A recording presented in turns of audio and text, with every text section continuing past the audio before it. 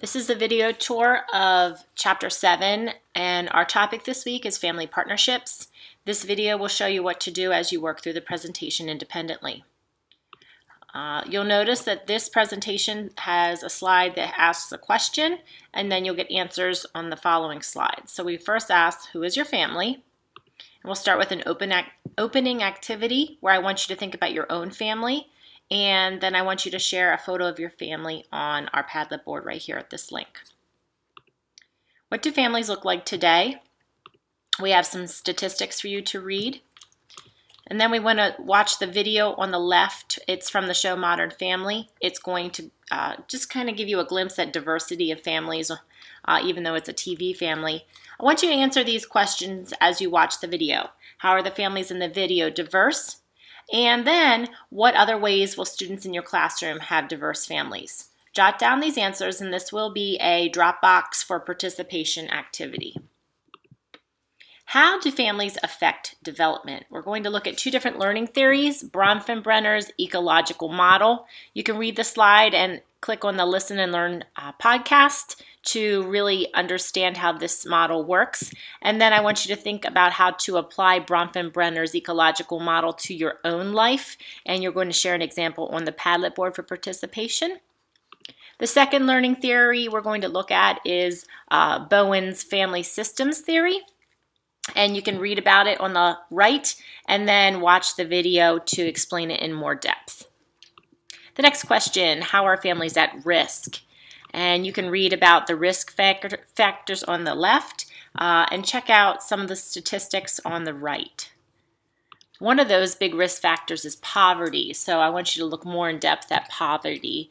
And again, looking at the slide that gives us the data statistics is kind of important to see.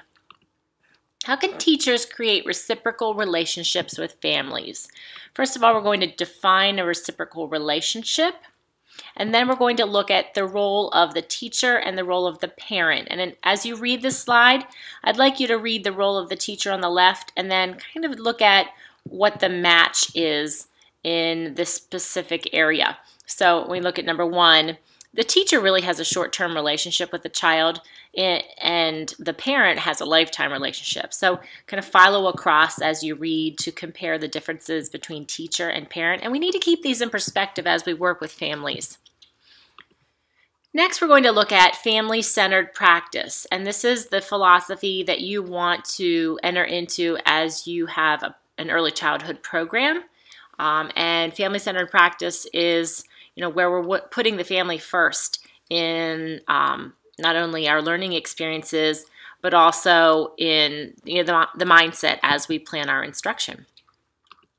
There are 5 principles of partnerships with families, and they're basically self-explanatory. If you want to look at those a little more in depth or you have any question about them, their textbook does a very nice job of explaining them. With every relationship, there are barriers. So we're going to look at how are some barriers to, that doesn't quite make sense. Let's fix that. What are some barriers? There we go. What are some barriers to effective communication? First of all, we have communication barriers. I want you to listen to the podcast at the top. That will give you a lot of explanation to the information on this slide. Then we're going to look at strategies for effective communication to overcome those barriers. So we have just some tips. There's 4 tips to making families feel welcome in your classroom. Then we're going to talk about the kind of messages you use with families. There are 2 kinds of messages. Listen to the podcast, and I can give you lots of information in excess to what is on this slide. So really make sure you listen to that podcast. There are also 3 main communication styles. And so read about each one of those, and then you're going to do try it out on the next slide. I want you to jot down your answers. There's 3 communication types at the top, and then 3 examples. I want you to match them up and Dropbox it to me. How do we keep families involved? We do that through daily communication and weekly communication, and this slide gives you lots of examples of the kind of communication you're going to do both daily and weekly. The information, the more you communicate with them, the better that your relationship can be. And there's no confusion when you're communicating often. How can teachers have successful conferences? So we're moving into parent conferences, and first we want to look at the benefits, and there's 4 main benefits. Then we're going to look at the planning stages. There's 3 main planning stages. I just wanted to share that there is a parent-teacher conference folder on D2L for week 7, and all of the forms shared for parent-teacher conferences are on there. So if you'd like to save them, they're a great place to start when you do your own conferencing. After you plan the conferences, you're going to conduct the conference, and there's 3 main procedures for conducting the conference. That's getting your space ready, how you speak to the family, and then listening. So read about those very carefully. Then we're going to do a try it out.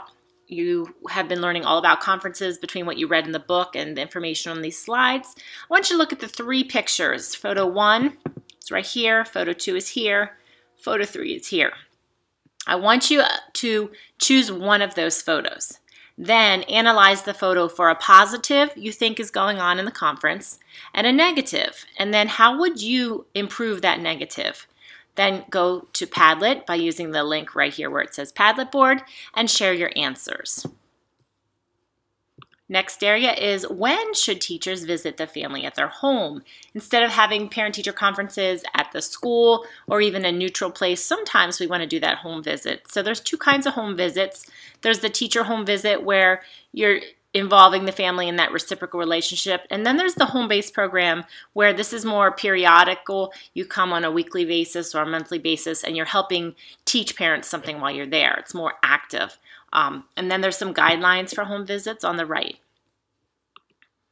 What is family engagement? So we're going to talk about how we engage the families in our classroom. And family engagement is basically family involvement, but it's boosted to the next level. It's even better. And so we look at a continuum, families with low involvement, families with high involvement, and then the highest stage is parent engagement. And so read about each of those levels. And then we're going to see the benefits of engaging families. And there are 6 main benefits.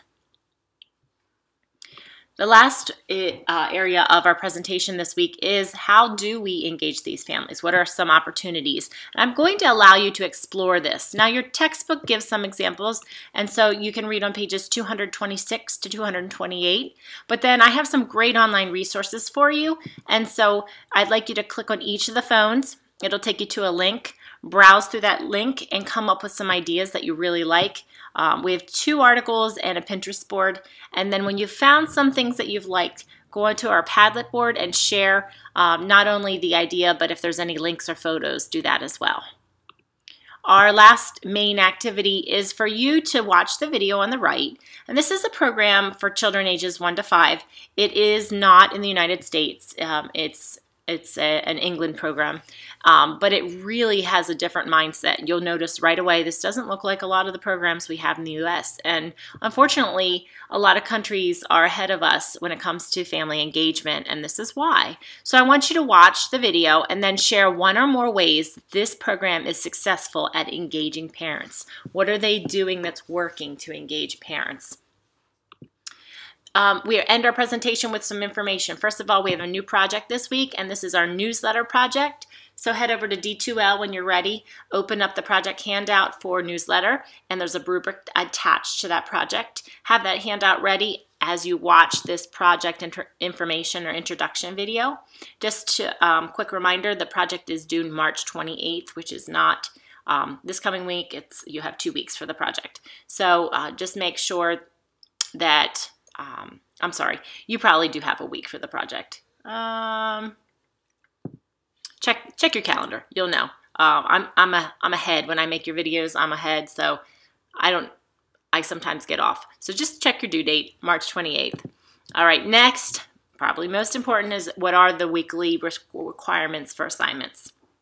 So first of all, we had 5 Padlet boards this presentation. I listed the slides there for each one. Make sure that you participate in each of those. You have 2 activities to Dropbox, and I have the slides listed for those as well. you will not receive all of your participation points unless you've completed all of these activities for the week. So I go through with a checklist and I make sure that we have quality participation. Please make sure on those Padlet boards that you're following directions. Some of the Padlet boards in the last couple weeks, people are not following the directions and they're not receiving points for their board if they didn't follow the directions. Also is to read Chapter 8 to get you ready for next week's topic, and start that parent newsletter and finish your Montessori observation. Both are due on March 28th. So again, check your calendars. That's it. That's the tour. Enjoy Chapter 7.